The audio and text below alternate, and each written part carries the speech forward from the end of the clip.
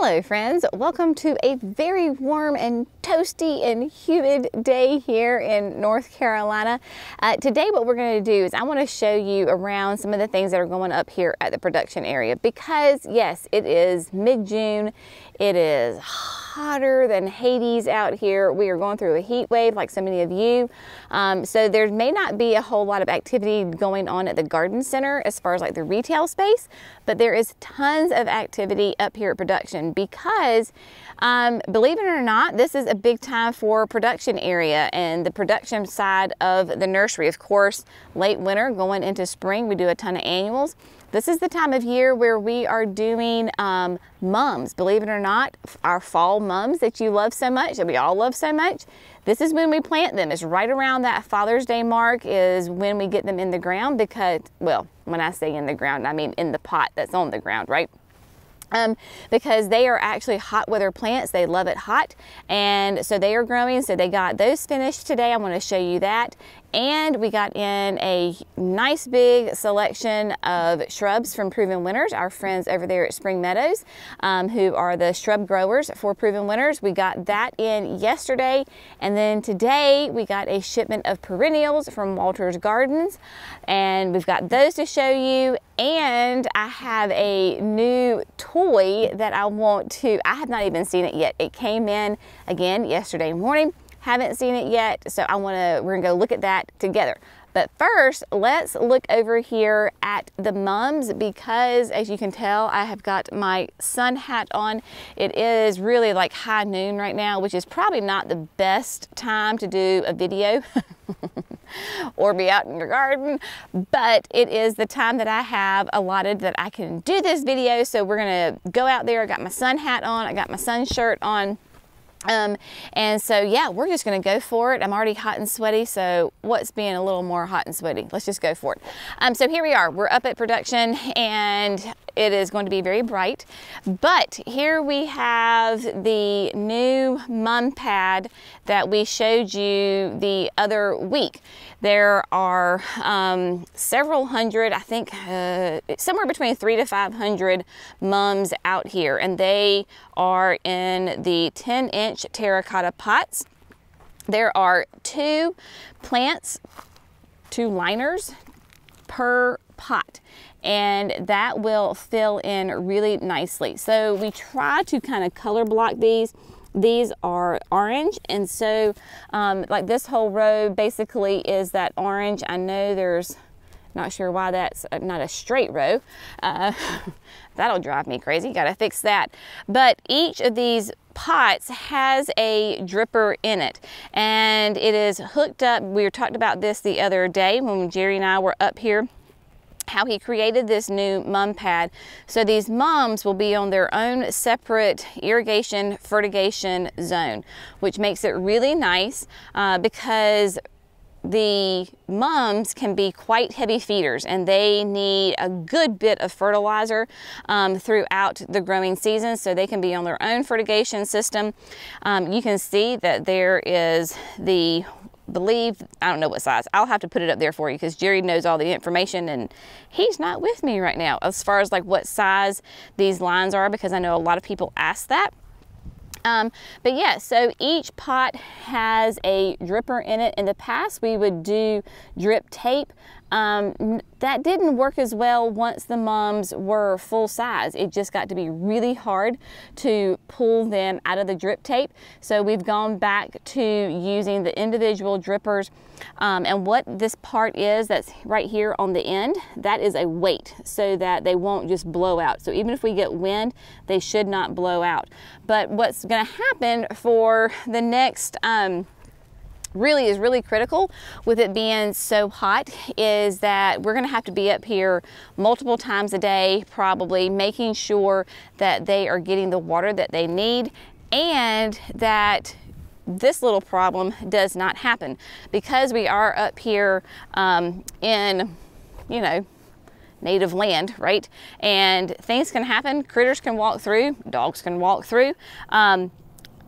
This is not good. So do you see what's happened to this pot is that its dripper has somehow fallen out of it. So you've got to go through and make sure and just walk the shrub lot, the mum lot, a couple of times a day, at least twice a day, morning and evening really, and make sure that that dripper's in there, because if not, those little mums will be dead within very soon.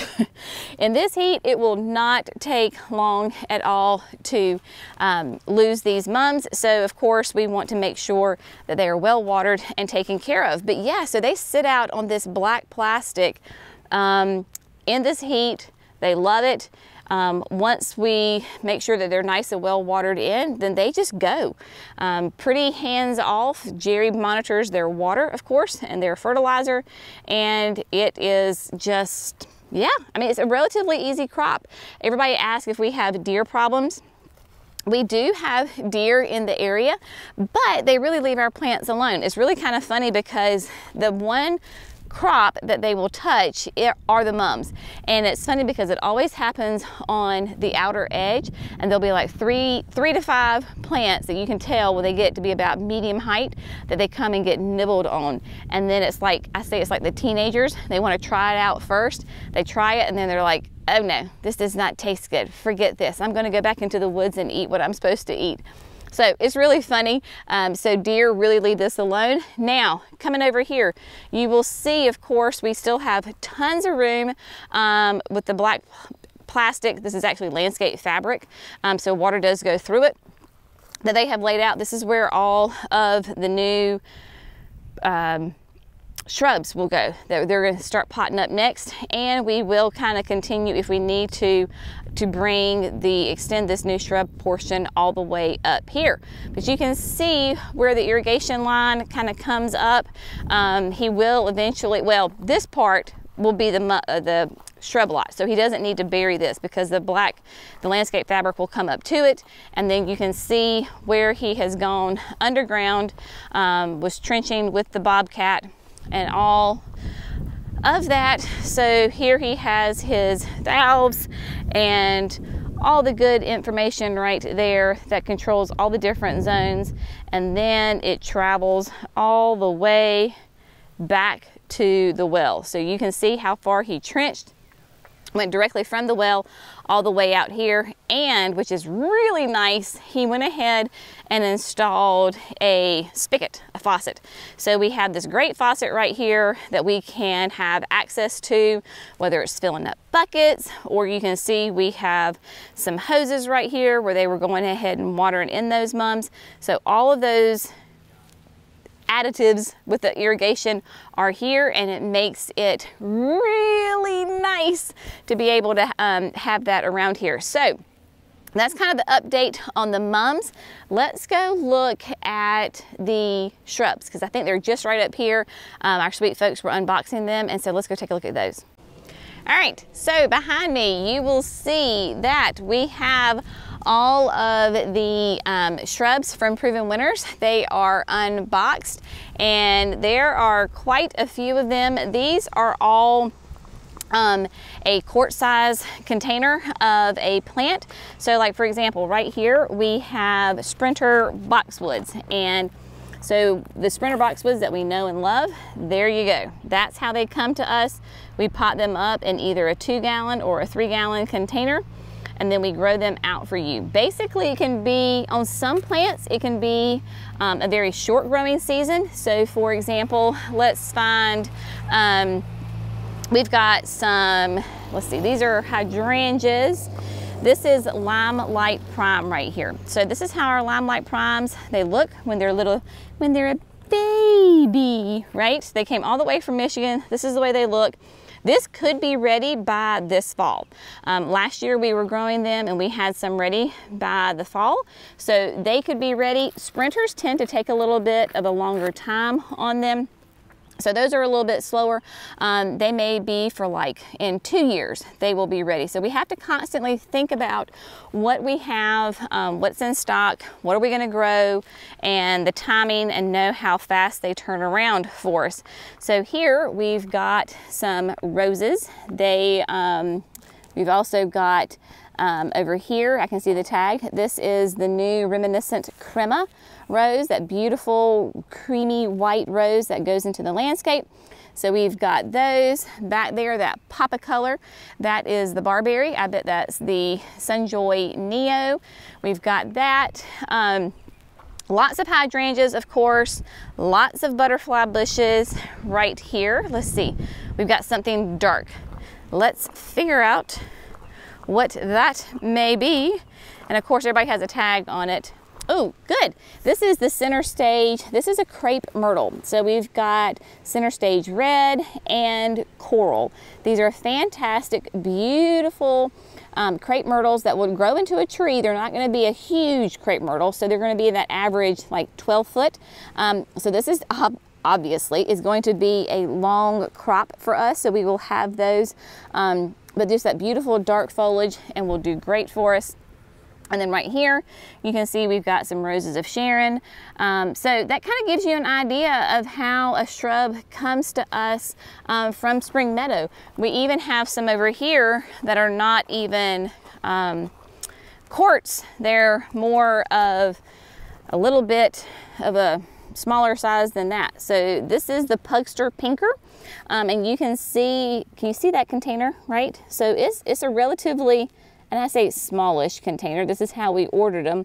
But again, butterfly bushes grow pretty fast. So we will have those soon. And then look at this. Look at this sweet. This is the blue chiffon. One of my favorite roses of Sharon. It's just a gorgeous color. Again, it's in that smaller container. But man, she's small, but she's still blooming. So much fun. Looks fantastic. So we will get these out over here onto the fabric that's behind me. If you can see that hole right there, that's where they're going to go, because this is, of course, has the automated water. So they've got to get out there, and so they get lots of water. They will be taken care of. We will sort them by group of who they are and all that other good stuff, so that families can stay together. And now we're gonna go over there and let's look at perennials. Got some new perennials in. All right, so here we are underneath the dry storage because it has white plastic on it. So it's a little bit cooler in here than even like say the greenhouses, even though they're open. This white plastic really kind of cools things off. And it's hot, I'm not gonna lie y'all. It's, yeah, it's toasty. So I know I look a fright, but hey, it's a good thing gardening is not a beauty pageant, right? We're all in here together. All right, so we only got just a few of perennials, not too much of a massive order, but these all do really well growing in heat. There were some issues in shipping, so you can see that these poor Roseanne geraniums got tossed around pretty heavily. So we'll have to watch those, and that's another reason we have them here in the shade. We do not want to stick those out in the sun. That would not be good for them. Calling all of my spot-on pulmonaria lovers. Here we go. We've got 2 trays of it for you. Fantastic shade perennial to incorporate with your hostas and your brunnera and your ferns. Just a fantastic perennial. Does really pretty pink and blue flowers in the early spring. We've got some coreopsis right here. This is the uptick bronze, golden bronze. Wonderful reblooming, continuous blooming perennial, but this is how it comes to us. So these are probably 72s, I'm going to say, and we will pot these up in gallons and they will do great. Coreopsis is a great hot weather plant. And then we've got the Lemon Love Euchera, wonderful bright shade, pop of color for your garden. Again, incorporate it with your hostas and all sorts of fun things. This is a Villosa species, and the Villosas are native to Southeast United States, so it does really well in our hot, humid weather, which is why I love it so much. And then we've got some perennial grasses. Let's flip over here and see what the names of these babies are, because they're printed on here. So, oh, here we go. Apache Rose. So Apache Rose is the same grass that I have in the Gatsby gal bed. Y'all have asked me what that is. This is Apache Rose. Really upright, gorgeous color, and then in the fall it will have a beautiful pink shade to it. And then this is, oh, Cheyenne Sky. Cheyenne Sky is another fantastic panicum. Both of these are panicum type grasses. have this down in the new beds close to in the backyard. A little bit shorter than Apache Rose. Beautiful fall color, fantastic. So these are going to hang out here because of the heat, and it's the middle of the day and we want to take care of them. So they'll just kind of hang out here with us until we get them potted up. But yeah, so now let me go show you my new toy that I got. All right, the last thing that I want to show you today is the new toy that Jenny got. It's really not a toy. It is a fantastic new piece of equipment that is going to make my life a lot easier, much more efficient, and my plants are going to be so much happier. What am I talking about? I am talking about this 100-gallon sprayer. We will be able to attach it to the back of the tractor. It is PTO driven. You can see, again, it just arrived yesterday on the pallet. But it's a 100-gallon tank, so I can either use it just for straight watering, like by the entrance to the nursery up there by the gate. That is not on irrigation, and with temperatures like they are right now, plants are suffering. So what I have to do is haul buckets up there and water it that way. With this lovely addition, I can just fill it up, 100 gallons of beautiful clear water, hook it to the back of the tractor, and off we go. And it has this great hose reel.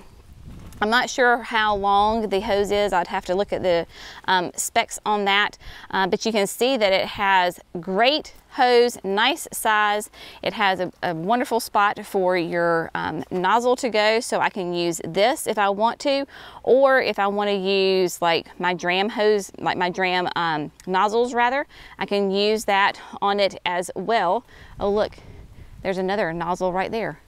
Not sure what the different nozzles are, but hey, very adaptable. And then of course when I'm done, I can reel it back up using this.